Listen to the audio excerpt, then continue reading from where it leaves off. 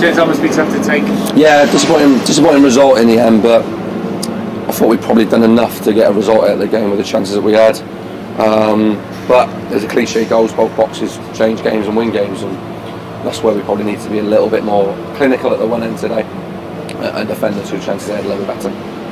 I know you were on the wrong end of a result in the FA Cup. This is your first defeat in the league. It shows the quality of this league as well, doesn't it, the way it happened today? Yeah, it's a tough league, and when you're able to bring on a Welsh international off your bench in League 2, shows the quality of what they got.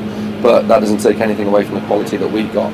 I thought we had more than enough today to get something out of the game, and I thought if we hadn't played as well as what we did and created what we did, then I'd be worried. But I'm not, because I think the performance again was there. We just need to be clinical. That's football. That's something we've just got to work on. What have you said to them in there after the game?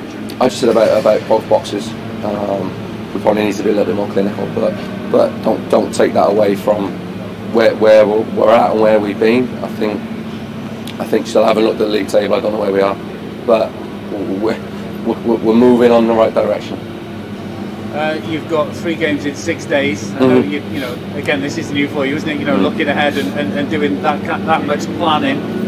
How much have you been able to look at the next couple of games? Yeah, well, we've looked into it from a planning perspective, but again, my focus was on today. So I watched the game back later, get over the little bit of disappointment, but it's still performance-wise that relatively pleased with it. We didn't convert our chances. You'll watch it again tonight, will you? Yeah, I'll have to, because it's a busy week next week. So yeah. Good luck with the week. Thank you very much. In terms of performance-wise against a very good side as well. Yeah. So it's one of those where you'll probably learn as much out of defeat as you. Yeah, you probably learn more, Chris. I would have thought, and that was the thing today. I learned a lot about where we got to do well in certain moments of the game. So we probably didn't start the first half particularly well, and then we got better and better. And I thought second half, said to Wayne during it, I said we've got to take a chance here. We've got to take one of our chances where we're getting that momentum.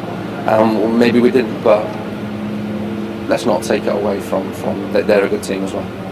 Just football, isn't it? Yeah, it is football. Yeah, we just got to get on with it, and we will, and we'll prepare now for Tuesday. And what I said was that we can't have disappointment.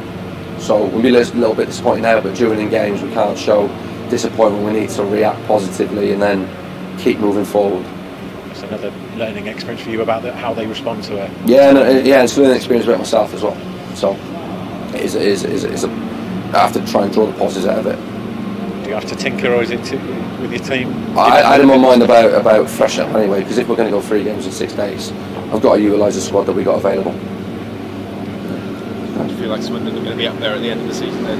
Yeah, I think so, and I like to think we won't be too far behind it. So we have gone toe for toe for today, and certain moments, if we're taking those moments, I think we'll be in a different game.